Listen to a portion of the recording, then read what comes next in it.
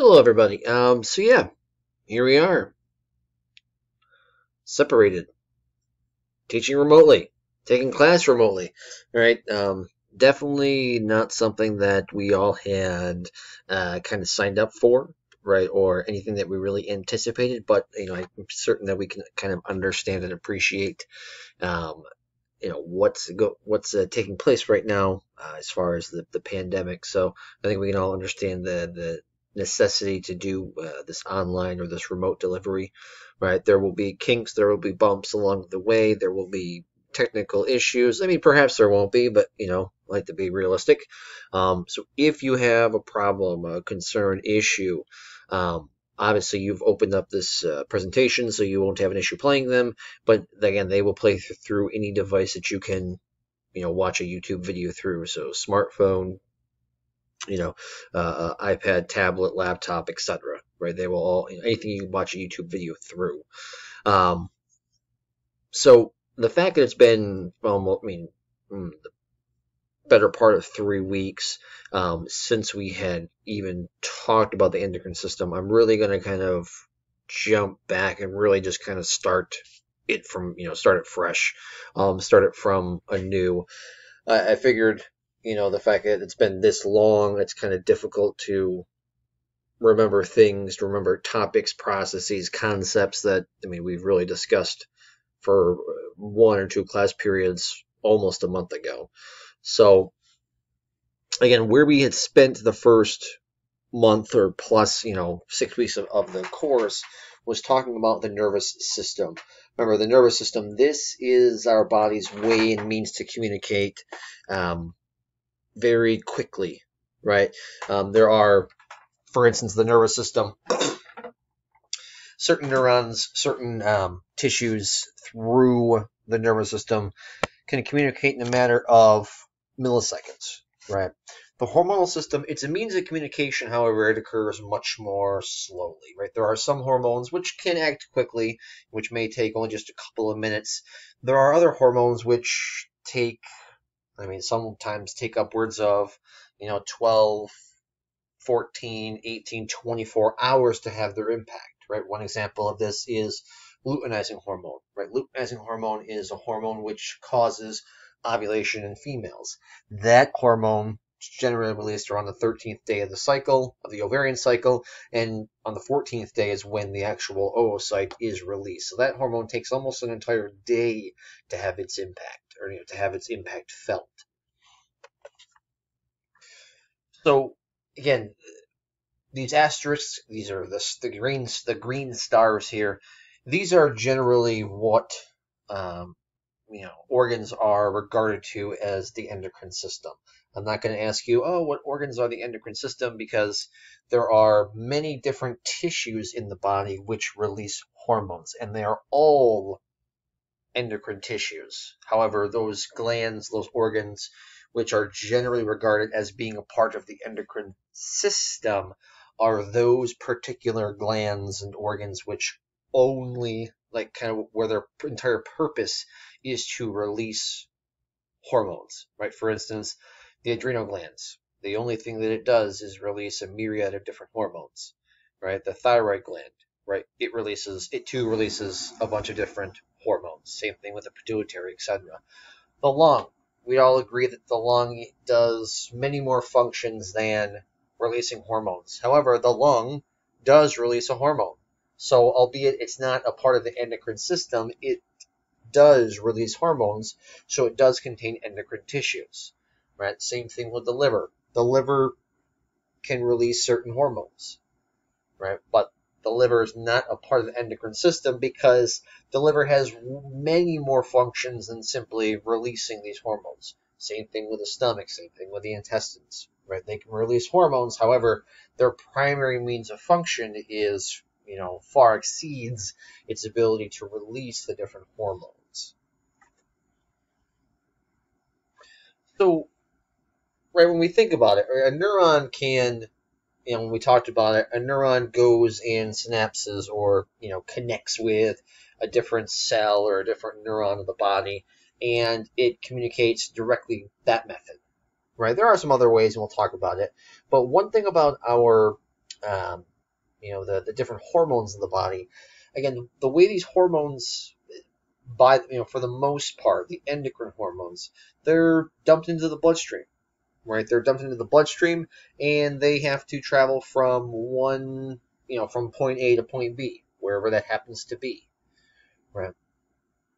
There's all these different, right, environments, right? We see our body's cells must adapt and respond to a variety of situations. Yeah, let's just say I hypothetically, right, went to Five Guys. I would, well, it is hypothetical because right now nobody's going to Five Guys. Well, I guess maybe they're probably still open. I think they've already take out, right? You go to Five Guys, get a burger, fries, milkshake. At least the Hershey location does milkshakes because that's the quintessential, American food. Cheeseburger, fries, milkshake, vanilla, for chocolate milkshake. You can do chocolate, but no strawberry milkshakes. That's just the bastardization of milkshakes. Anyways, if I were to consume all of that food, my blood sugar would be incredibly elevated. Now, having having an elevated blood sugar level, that is detrimental, right? That can impact a number of different functions, from cortisol levels to growth hormone levels, right? Elevated blood glucose levels, deteriorates the lining of blood vessels. So our body's cells have to be able to adapt to this. So one of the things our body cells can do is they can begin to store this blood glucose. Now, how do they do that? There has to be some hormone which kind of acts as a trigger, for instance, right? And there is. In our example of high blood glucose, right? Our pancreas releases something called insulin. That insulin then travels around the body and it stimulates skeletal muscle cells to start to absorb, right, and start to store this blood glucose, right? And when this blood glucose gets stored in the skeletal muscle cells, it generally is stored in the form of something called glycogen. It can also get stored as something called it can also get stored in the form of fat in other parts of the body. We'll talk more about that a little bit later on when we get specifically to the pancreas.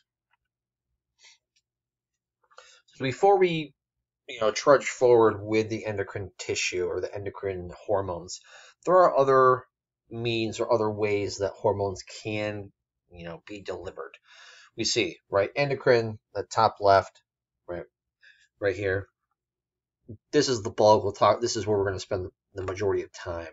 But autocrine, where we see effects themselves, cytokines, and really by and large paracrine as well. But autocrine, there are many different types of cytokines. They by and large have to deal with inflammation, immune responses, that sort of thing. They essentially activate themselves, right?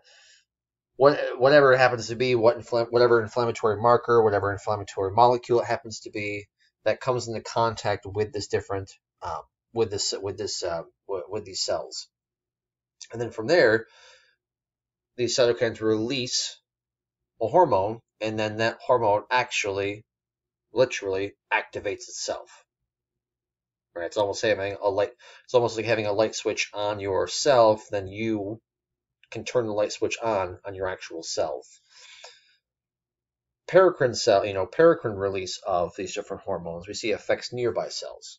An example of this is like histamine and what's called NO, or nitric oxide. Right. Now, nitric oxide, let me move this thing down a little bit. Oops, daisy. And I'm pretty sure at the end of that last, 2 seconds ago before I paused and fixed the screen, I'm pretty sure you heard me say oops-a-daisy. So yeah, that's how my life's going. I'm using the term like oops-a-daisy. Anyways, we see the paracrine release. It affects nearby cells. This is like if you got bit by a bug, you got stung by a bee, whatever it happens to be. Now, ignoring like an allergic response, ignoring like anaphylaxis, ignoring like if someone were like really allergic to a bee sting, for instance, ignoring those, that's a little bit more severe. We'll talk about those later. But if just normal routine, I got bit by a mosquito or I got bit by a bug, you kind of have that area, right? Let's say if it bit you on the back of the hand, that one small bite might be the size of a grain of rice or the size of like the head of a pen. However, the redness extends an area maybe the size of a $50 or the size of a quarter. And that's because those cells, via paracrine release of these hormones, surround or they affect the neighboring and the nearby cells. Hence the reason why you have that localized redness as opposed to this whole systemic type of release. Right. Then we see neurocrine release. Neurocrine release, we see release of neurotransmitters. There's also a couple of hormones which are released via this method. We'll talk a little bit when we get to the pituitary. We'll talk more about these different types of release via this method.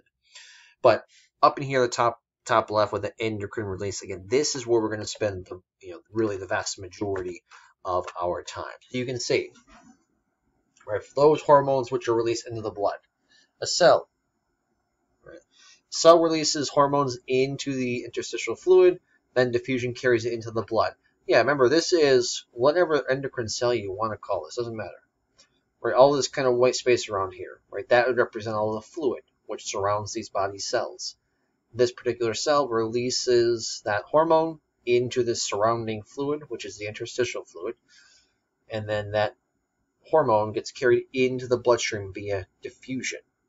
Now, once it's in the bloodstream, remember the bloodstream is just a interconnected river, right? If you want to get from point A to point B, you just simply travel down the river until you reach point B.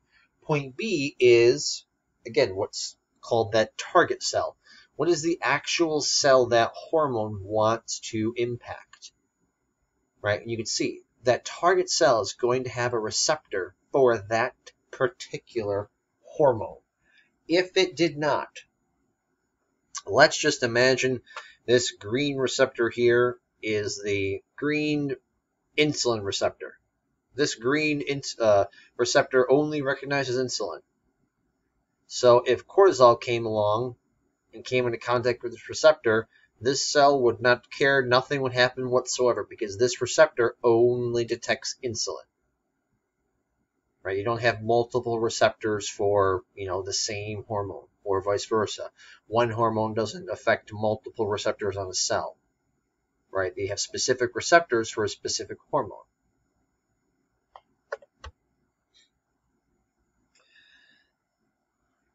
Now, there's different types of hormones. Right? So, right, there's different kind of, different types of hormones we see. Some are lipid soluble, while others are water soluble. Now, this affects their ability to actually enter into the cell.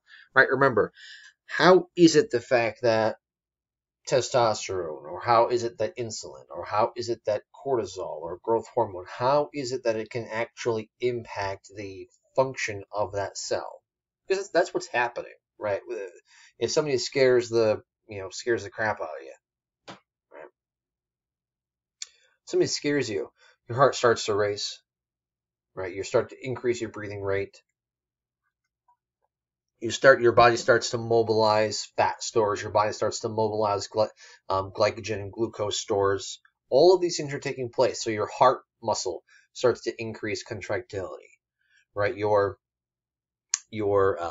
cells start to increase rates of oxidative phosphorylation, meaning, they're starting to increase the rates of energy production. What's driving this is these different hormones. My example is specifically epinephrine or adrenaline, right? So depending on what hormone it is, that dictates how it actually impacts the cell.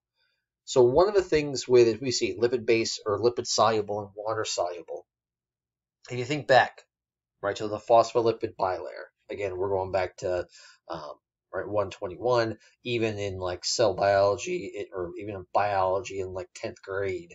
Phospholipid bilayer, it's a double layer of fat which surrounds the cell.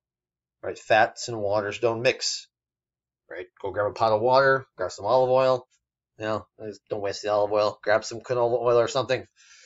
Mix them together. They don't like one another. They stay separate. Right.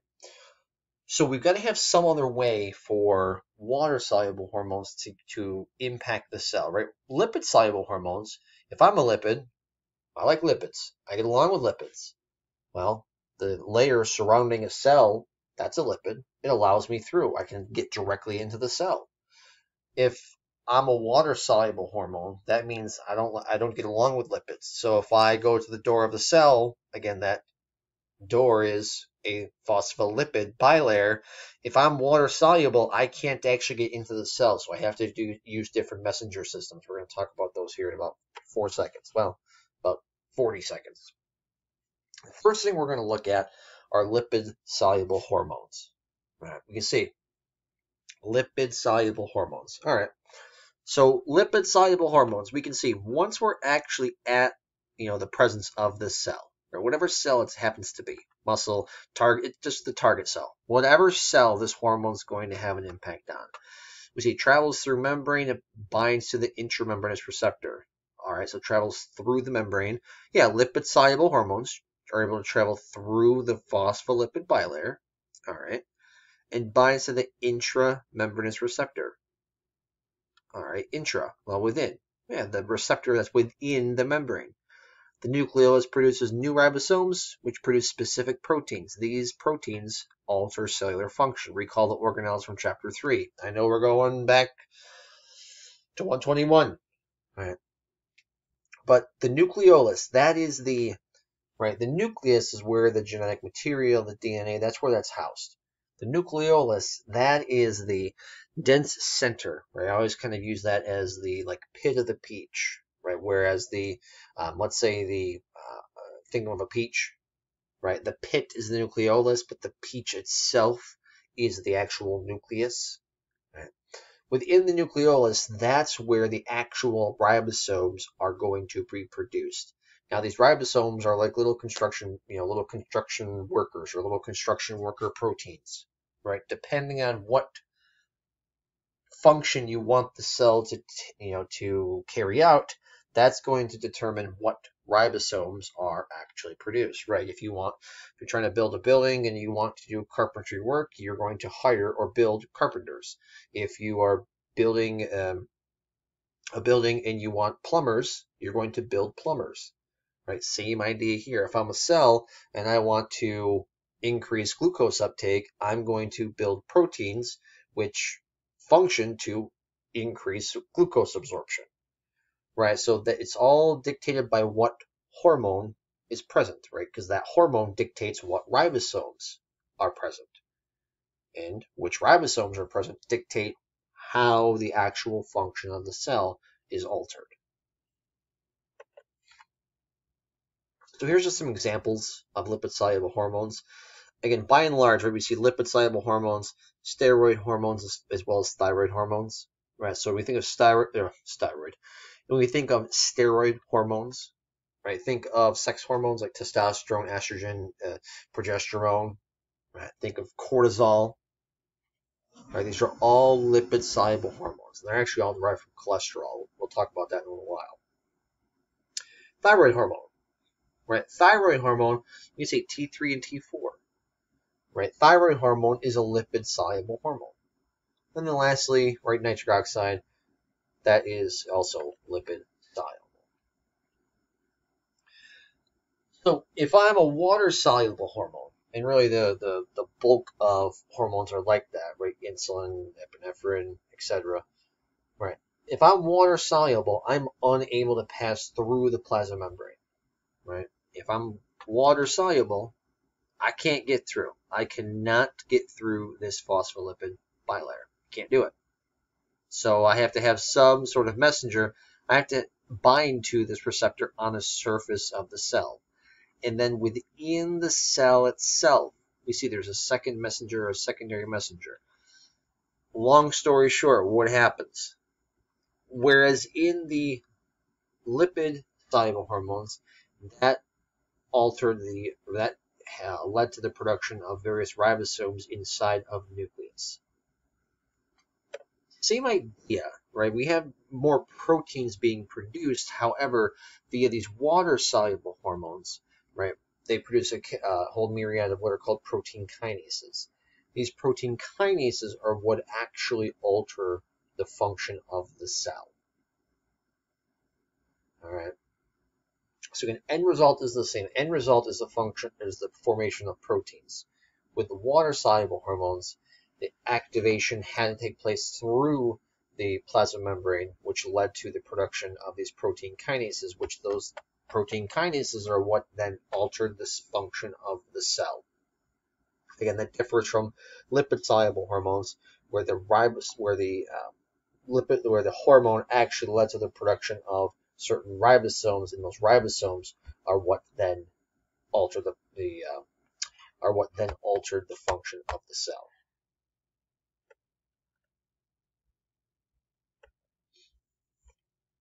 Okay.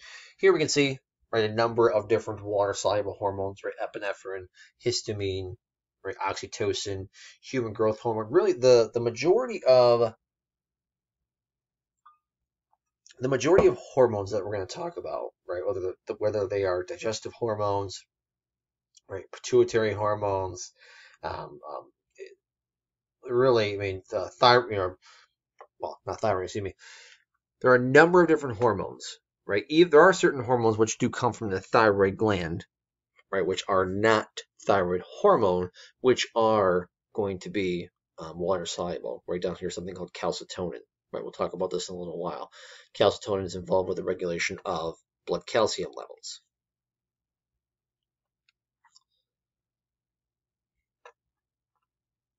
So we see, recall the previous slide. Hormones cause cells to begin producing proteins. These very proteins dictate how a cell activity is altered. That's why a particular hormone can affect different cells entirely different. Insulin, epinephrine, growth hormone. Yeah, this is why. Right? How is it that epinephrine, right? Something that scares you. Ooh, it scared the crap out of me. All right. Why is it that can increase cardiac rate? It can increase respiratory rate. It can increase oxidative phosphorylation or energy production inside of the body. But at the same token, it can reduce gastric tone, or it can reduce gastric motility, or it can reduce, intestinal motility. How is it that one hormone can have two very different impacts, right? It can cause these tissues to increase function, but yet cause these tissues to decrease function. And again, that has to do with the proteins that particular cell produces, right? The proteins which are produced in the cardiac muscle via the presence of epinephrine increase contractility of the heart muscle. At the same token, the proteins produced in the various smooth muscles of the intestinal tract decrease function in the smooth muscle in the presence of epinephrine. So again, the same hormone, but different impacts. Other impacts, or what else can lead to the impact of the hormone, or the influence the hormone has? We see the hormone's concentration in the blood. Yeah, the greater the level of hormone in the blood, the greater the impact. Right?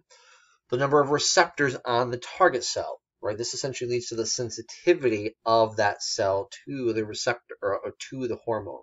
Again, we're going to cover that in detail next slide. Influence exerted by other hormones, synergistic effect, antagonistic effect. Yeah, the synergistic effect, right? Epinephrine, norepinephrine, right? They function together. Both of them function to elevate, right, sympathetic tone. The antagonistic effect, growth hormone, right, and insulin. Growth hormone is going to lead to the synthesis of tissues. Insulin does quite the opposite. Insulin actually is going to inhibit the synthesis of new tissues. Right? Insulin, there's an abundance of energy. If there's an abundance of energy, we want to store that energy. Therefore, we don't need to grow new tissues, or synthesize new proteins or new tissues. So this here, when we talk about, right, the influence of hormones on the receptor, or the receptor influence on the hormone,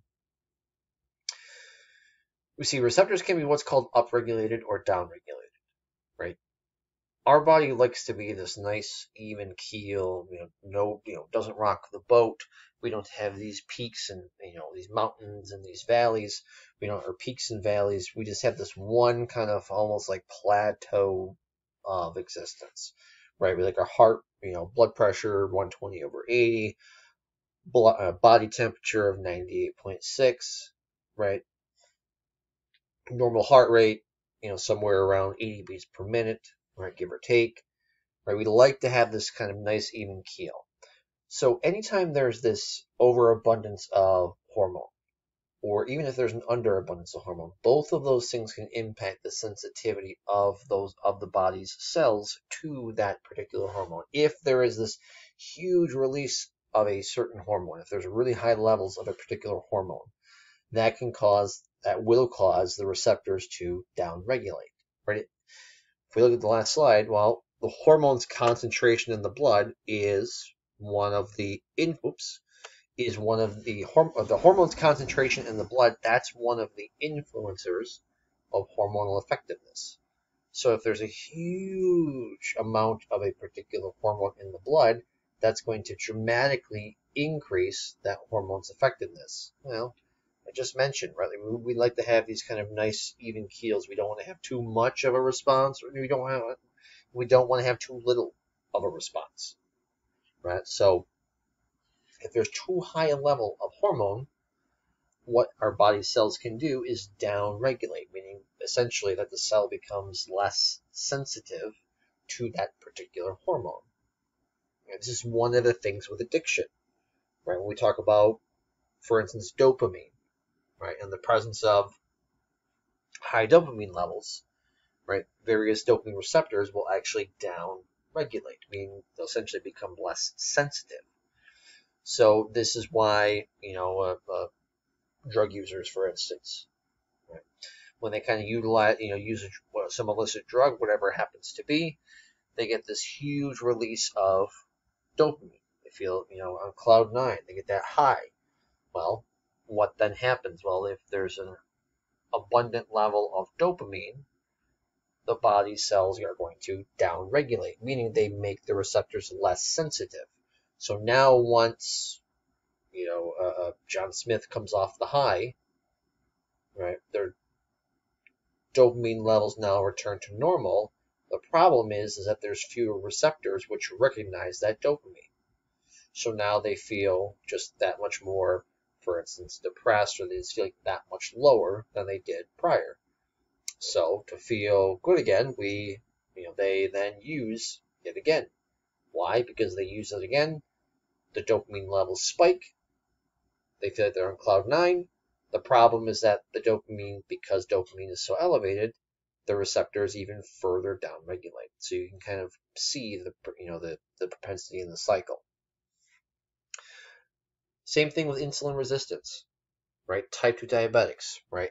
Again, it used to be called adult onset, had to change the name when non-adults or children started getting it, right?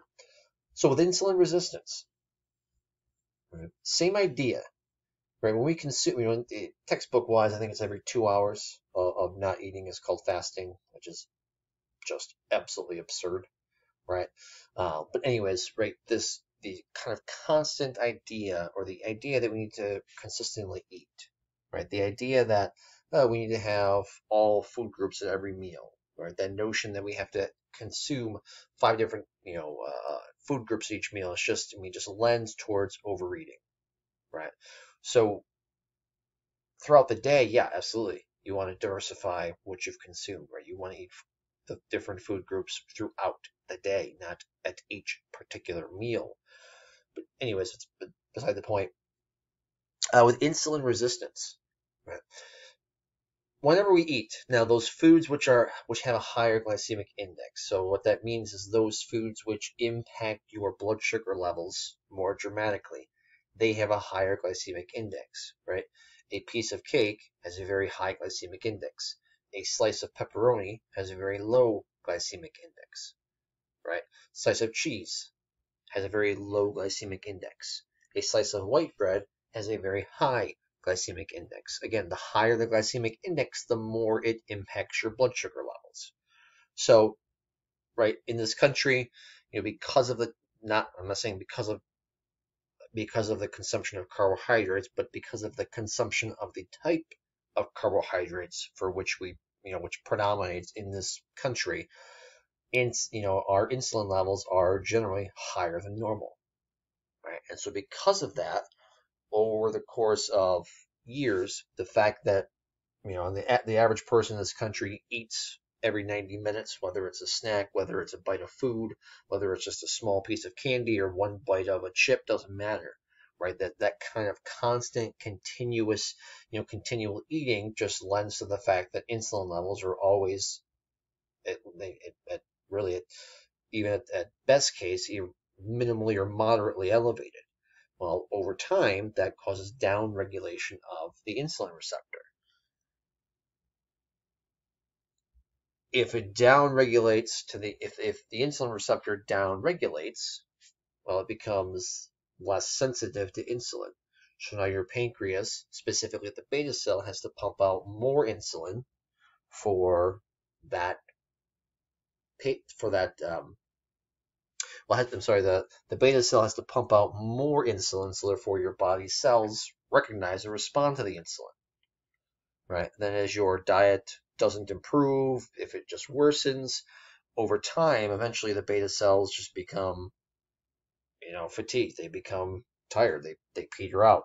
The beta cells eventually become exhausted and they die, right? That's where eventually, right, people who are type 2 diabetics or have insulin resistant diabetes, again, they don't just start out of the gate on insulin, right? Type 2 diabetes, insulin resistance is very different than type 1. Type 1, they an immunocomponent or an autoimmune condition where their own immune cells are actually attacking the beta cell. That is entirely different than insulin resistance or type 2 diabetes, right? Type 2 diabetes is a lifestyle, right? Or is caused by, lifestyle choices, dietary choices, physical activity levels, those sorts of things, right? We talk about, oh, well, my mother had it, my father had it, so therefore I'm going to have it. Well, the correlation there is the fact that because, for the most part, we all eat like our parents ate, that's the correlation with, oh, my parents had insulin resistance, so therefore I'm destined to also become insulin resistant.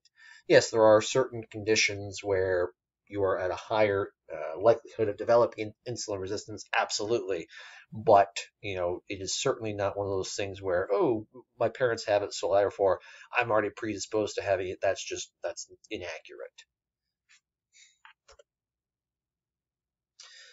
So I'm not going to beat this point too much. We've talked about this numerous times, even in 121, but we've talked about it before. I'm going to mention it again. We see this just deals with, all right, how is it our body knows to release hormones, right? What says to my body, hey, you better start releasing hormone X or hormone Y, right? Whatever it happens to be. We see most hormone regulations achieved via a negative feedback loop. So let's say when we talk about heart rate or talk about blood pressure. So what happens? How is it in this particular example? Oh, okay. This one is just actually dealing with the hormones. That makes okay. It's a terrible example. Anyways, right. This one is via negative feedback. So what's actually happening here? How is it our body knows to respond? Our blood pressure is supposed to be 120 over 80, right? Again, that's ballpark figure, right? That's normal. So if our blood pressure starts to go to, let's say 100 over 60, all right, that could be normal for some people. But let's say if I usually live at 120 over 80, if I all of a sudden drop to 100 over 60, or if I drop to 90 over 50, I'm going to have a problem. So I need to negate that impact, right? I need to negate that low blood pressure. So what happens? My brain can speed up my heart rate. So if I speed up my heart rate, that means my blood pressure starts to elevate. Once my heart rate or my blood pressure reaches 120 over 80, now my body removes that response, meaning it starts to slow the heart rate, so therefore now my blood pressure stays maintained. I don't want to just continue to have my heart rate elevated, because then my blood pressure would go from 90 over 50 and it would keep going up, and it would bypass 120 over 80 and it would reach 150 over 110 or 120. Right? That's a problem. So the feedback or the change occurs until we have now reached, again, that level of that normal level. Now we see a few hormones operate via a positive feedback mechanism, right? Very few of these, and the reason why is because this cycle begets itself. Right? For instance, if somebody, if later in pregnancy, right, something called corticotropin releasing hormone. Again, we'll talk about that. Well, actually, probably a month from now, we talk about reproductive system. But in the pregnancy, let's say mom starts to release oxytocin. All right. So oxytocin is going to cause the release, or it's going to, cause the uterine wall, the uterine muscle, the myometrium, to contract. When the myometrium contracts, that's going to force Junior down into the cervix. Well, that causes the cervix to start to stretch. When the cervix stretches, that then stimulates the posterior pituitary to release more oxytocin. Okay, so oxytocin causes the myometrium to contract. That causes Junior to essentially get pushed into the cervix. That stretches the cervix. Well, stretching of the cervix causes more oxytocin release, and you could just see how that cycle would just continue. This is why when women are in oh, I'm in labor, it's not like, hey, I'm in labor for 4 hours and hey, all of a sudden it just stopped. Nope, that's just not the way that it works. Right? Once women are in labor, they are in labor until they get through it. Right? And that's the one other thing about right. The one thing that kind of halts the positive feedback loop is this: once Junior is delivered, that massive volume change in the uterus. That's what that's enough to break the cycle. Right. But short of that, there's not many. There's a couple other ones dealing with LH, but there's not many examples of positive feedback mechanisms inside of the body. So this here, right? This is kind of where we really start to get into, well, what are the actual tissues, or what are the actual parts or glands or organs of the body which have a massive regulation in the hormones? You see, the hypothalamus and the pituitary, those are really the two main hormonal regulators of the body. Right? The hypothalamus dictates what hormones are released from the pituitary gland. Right? We see these hormones have a wide ranging effect, anything from follicle production to oocyte production to sperm production to muscle synthesis to cortisol release to breast milk release and ejection. There's a number of different functions that these that the hypothalamus and the pituitary can lead to. We're going to go over them each individually in just a moment. How the anterior pituitary and the hypothalamus actually communicate, right? So before we get into, well, how the hell is it that the hypothalamus actually, or how is it that that depending upon what hormones are released, what impact do those hormones have? First, we're going to look at how is it the hypothalamus actually communicates with the pituitary. And we see there's something called the hypophyseal portal system. That's something else that the pituitary can be called. The pituitary can also be called something called the hypophysis, right? So hence the hypophyseal portal system. And we see, right, with the hypophysis, there's two lobes to the pituitary gland. There's the anterior pituitary that's going to produce and secrete the different hormones. And there's also the posterior pituitary that's going to secrete the hormones, but those hormones are produced in the hypothalamus. Right. Now, the hypophyseal portal system we can see right here. Let me draw a little line here. Right, the hormones that are produced in the hypothalamus get dumped into the bloodstream here. Well, from the arterial side, blood always travels into the venous side. That's just the flow of blood. Flow of blood goes down the venous side here, and then guess what? It goes out and disseminates out in through the pituitary, right? Specifically the anterior pituitary. So depending on what hormone is released, right? We'll talk about which hormones are responsible for what, but let's imagine growth hormone releasing hormone is released from the hypothalamus, right? As it's released from the hypothalamus, dumps into the bloodstream, and then as it travels down the bloodstream, it's going to travel down, down, down, down, down, and it's going to stimulate these cells called somatotrophs, which exist in the anterior pituitary. Those somatotrophs are going to produce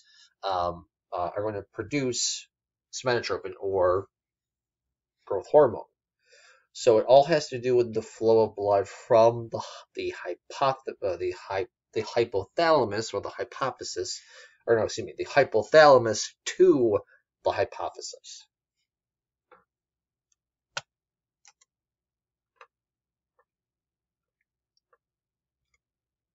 And so, again, what are the examples of this feedback, right? How is it the hypothalamus knows to release a particular hormone? Well, again, it all has to do essentially with kind of a similar mindset as a negative feedback loop, right? In this particular example, we can see here cortisol released by the adrenal gland. We haven't talked about what, but from the hypothalamus, there's something called CRH, or corticotropin releasing hormone. That's going to stimulate the release of corticotropin. That corticotropin then stimulates the release of cortisol. So if cortisol was just released, do we need to release more of it? I mean, maybe if we have this high stress, high acute situation, but essentially once the hormone is released, we generally don't need to have further release of it. That's not always the case, but often is. So if cortisol has just been released and we have high levels of cortisol, that's going to inhibit further release of corticotropin releasing hormone. If we inhibit the release of corticotropin releasing hormone, that means we inhibit the release of corticotropin. If we inhibit the release of corticotropin, that means we no longer have any release of cortisol from the adrenal gland. So it's kind of one of those kind of self-regulation mechanisms by which the adrenal gland, or excuse me, that the pituitary and the hypothalamus function through.